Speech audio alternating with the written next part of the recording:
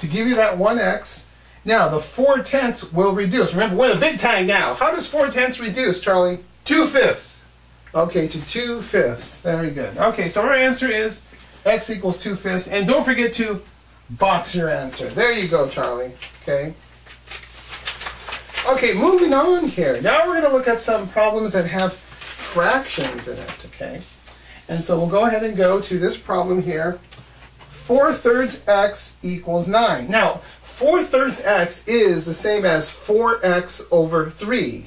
But I'm writing it in this format so that we keep the number in front of the x. So it's 4/3 x. Okay, it's a little bit easier for us to handle in this format. Okay, and so here, Charlie, this problem here, we have a fraction in front of that x. Okay, and so, and some of you have also said that, well, I do this problem this way and that way and whatever. Okay, that's fine, but I'll do it a couple ways for all of you out there that have asked that. So 4/3 x equals 9. Now the first way I'm going to do is using the reciprocal, which means we're going to take the reciprocal of this 4/3 and multiply it to both sides.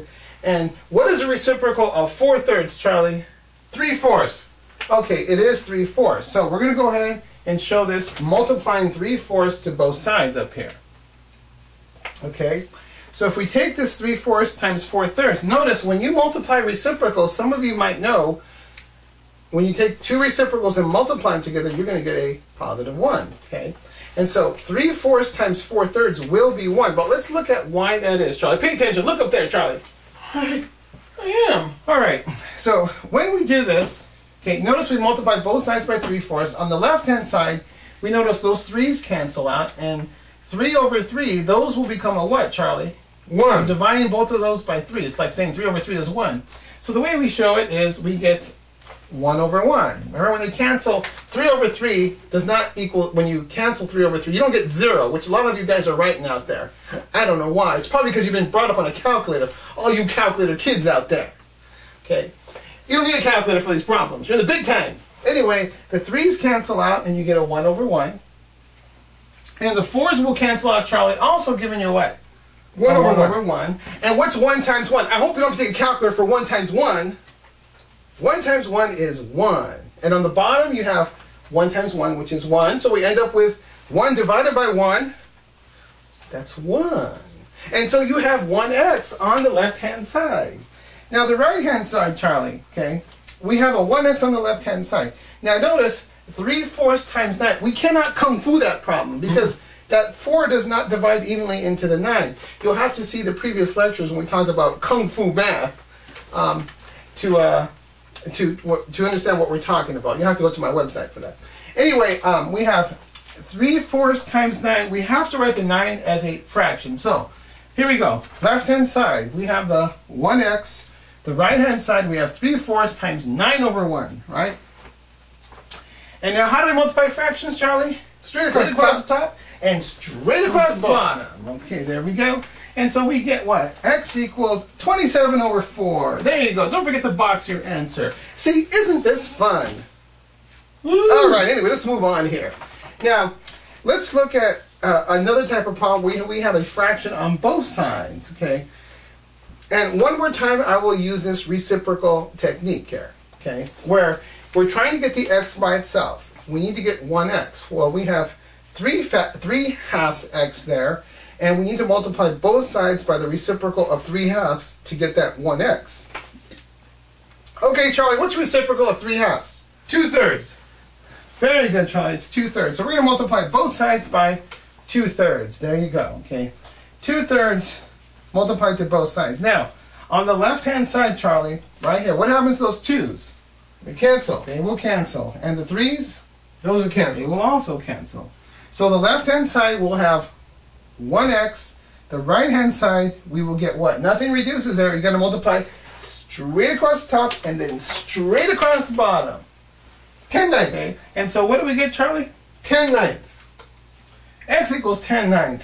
Excellent. There we go. Don't forget to circle or box your answer or circle it, whatever you're doing. Okay. Now, the second part, part 2 of this lecture, we will deal with a different technique. We're going to do the same problem again here, but we're going to do this technique called clearing fractions, okay? And clearing fractions, we've already talked about, that was our Kung Fu math technique. Okay, and so you got to practice the Kung Fu, remember. So, now, to clear fractions like this, what we're going to do is we look at the lowest common denominator of all of our fractions in our equation. Not only the left-hand side, but the right-hand side, okay? We need to look at those fractions and then look at their denominators and find the lowest common denominator. Then once we find that lowest common denominator, we will multiply both sides by that lowest common denominator, and we will see the fractions will disappear. They get Kung Fu'd. That's right. Okay, so let's look at this problem here. Charlie, get that problem there. What is the lowest common denominator there? 6.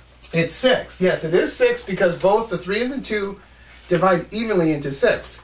6 is the smallest number that both 3 and 2 divide evenly into, and that's our lowest common denominator. So we'll go ahead and list that for you up there. Okay. And what are we going to do with that lowest common denominator, Charlie? Multiply both sides. Multiply both sides by it. Okay, so there we go. Now we have 6 times 3 halves equals 6 times 3 fifths. Okay. 5 Now thirds. right there, we can do some clearing fractions or Kung Fu. We can Kung Fu the fractions right out of there. Watch. Okay, Charlie. The right-hand side there, the left-hand side of our equation, we have 6 times 2/3. Okay. The Kung Fu technique is to do what, Charlie? 2 goes into 6, 3, and 3 times 3 is 9. That's right, 9x for the left-hand side. Now, what do we get on the right-hand side, Charlie? The 3 goes into 6 how many times? 2 times And then 2 times? 5 is 10. Very good, Charlie, it is 10. So, we end up with 9x equals 10. Very good. Now, notice here, the fractions are gone. They got cleared, or Kung Fu'd, okay? And so now it's just a matter of solving for x by dividing both sides by what, Charlie?